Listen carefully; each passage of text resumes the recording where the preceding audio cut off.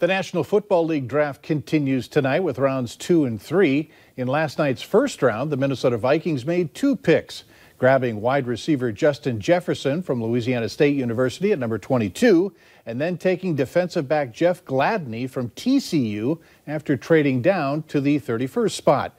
Minnesota is also scheduled to make 3 picks tonight and a total of 12 picks over the final 6 rounds.